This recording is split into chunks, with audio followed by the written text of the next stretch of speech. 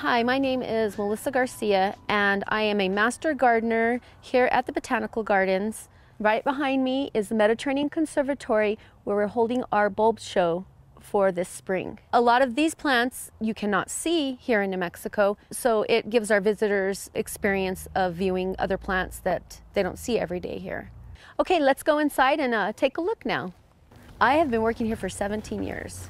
Lots of different gardens have been built since I've been here. You have Japanese garden and the curandera garden and the farm, and so I've seen a lot of progress over the years.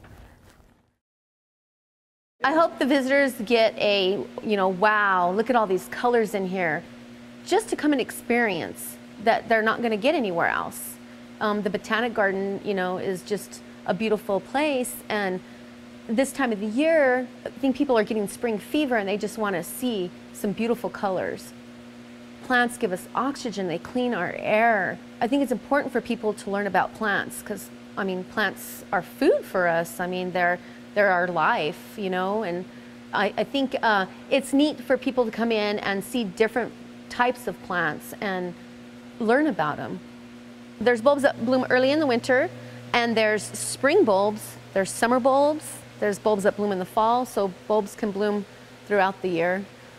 The daffodils are a great bulb that we always put in our show, just adds a lot of color, but daffodils are almost already popping up outside right now and should be blooming within the next couple of weeks. And here's some more cyclamen. These are one of our favorites. They're beautiful. They add a lot of color this time of the year in the Mediterranean Conservatory. I'd like to thank you for visiting with us to view the Bulbs and Blooms show.